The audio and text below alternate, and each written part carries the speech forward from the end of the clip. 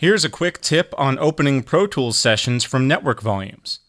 Prior to Pro Tools 10, the only drives that you could actually open and run a session from were built-in internal hard drives or FireWire drives. If you were connected to a drive over the network, and you had a session that you wanted to open, you first had to copy it locally. With Pro Tools 10 and later, you can now even open a session from a drive that's connected over Wi-Fi. Right now, I have this drive here connected via Wi-Fi from my Mac Pro tower. If I open this drive up, I've got a session right here that I can open, and I can just double-click it and Pro Tools will launch it directly from the network volume. This is a raw OMF from a short film. I can just go right on ahead and hit play and take a listen to my session.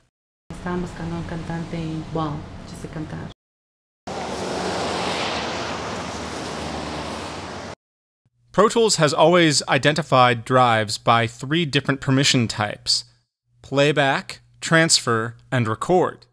These options are viewable from the workspace window.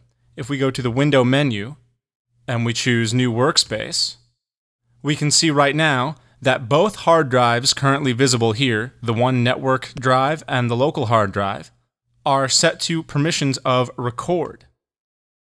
The other options here being transfer and playback. Transfer, of course, means that you can only transfer data from that drive, and historically, that was the only option for network drives. Playback clearly means that you can play back from the drive but cannot record to it, and record gives you full permissions for the drive. By default here in Pro Tools 11, I am able to access a network drive in record mode. This gives me full capability to work with sessions over a network. And in this case, even Wi-Fi. I don't even need to be plugged in.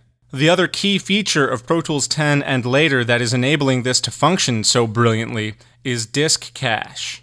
Disk Cache is a function that allows Pro Tools to load all of the media of the currently opened session into active RAM, thereby alleviating any need to read and write from the hard drive, or in this case, the remote network volume. Clearly, this has tremendous implications for the speed with which you can play back a session and the reliability. In order to configure Disk Cache, you need to go to Setup, Playback Engine, and under Disk Playback, choose a cache size. I've currently got it set to 3 gigs, which means that I have allocated 3 gigs of my computer's available RAM to be used for caching the media of the open session. The default choice, Normal, will also allow me to open sessions over network drives, but it won't necessarily give me the performance that I'm looking for if the session is on the large side and has a lot of media playing at any given time. If I hit OK right now in the playback engine, the disk cache bar of my system usage window disappears. I'm still able to play my session.